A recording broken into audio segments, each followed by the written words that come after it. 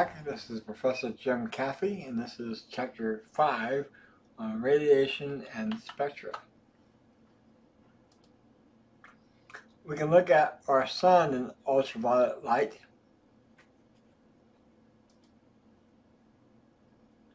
James Clerk Maxwell unified the rules governing electricity and magnetism into one theory. We can make waves, such as these in a pool of water. We can describe waves as how high or how low they go, the crest or the trough or valley, and how big they are by wavelength, how long they are.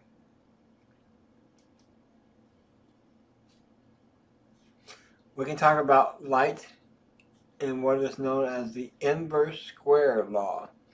And what this says is that if you double the distance to an object, you take that number, square it, so we get something, we double it,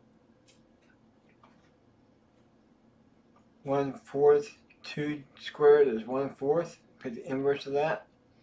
If you triple the distance, it's 1/9.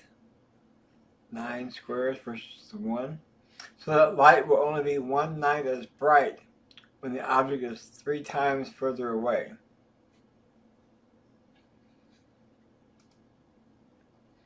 The Earth's atmosphere blocks a lot of radiation, and so here on the ground we get radio waves.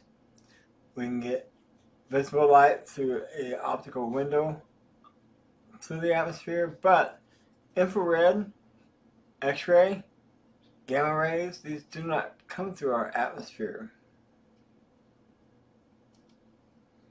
And so they require space-borne telescopes. This is a map in the X-ray sky. We can describe radiation laws. This is known as Wien's law. Wien's law.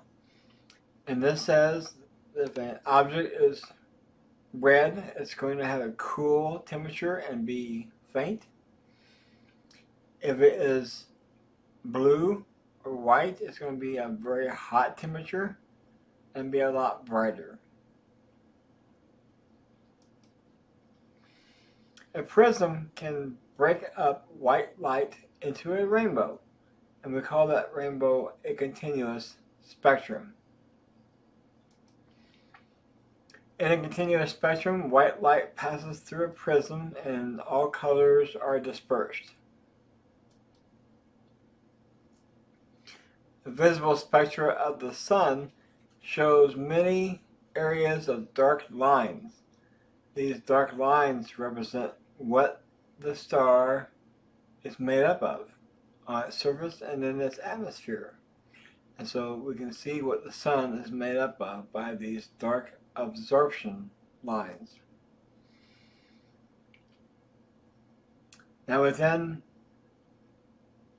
dark lines, we can also have emission lines. So the bright lines are called emission lines.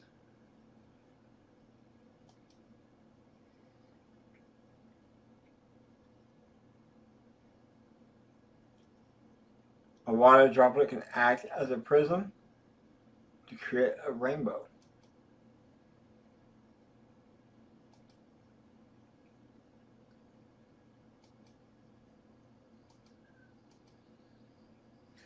Niels Bohr and Max Planck described how the atom would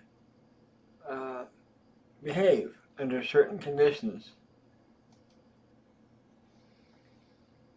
In the Bohr model for hydrogen, you have shells outside of the nucleus. And in these shells, you can only have certain energies come in or go out.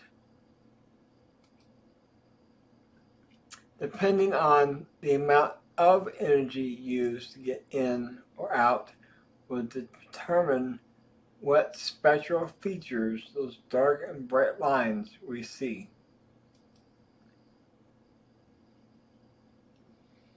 In a bright line spectra, you have the emission lines.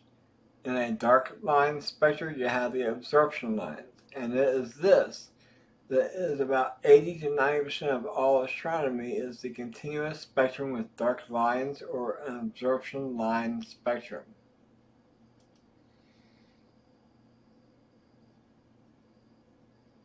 We can talk about the Doppler effect. Doppler effect is a blue shift towards an observer or a red shift when away from the observer. We see this and we hear this with sirens from the police or an ambulance or a fire truck. And that's it for Chapter 5. Well, did you enjoy that episode of 10-Minute Astronomy?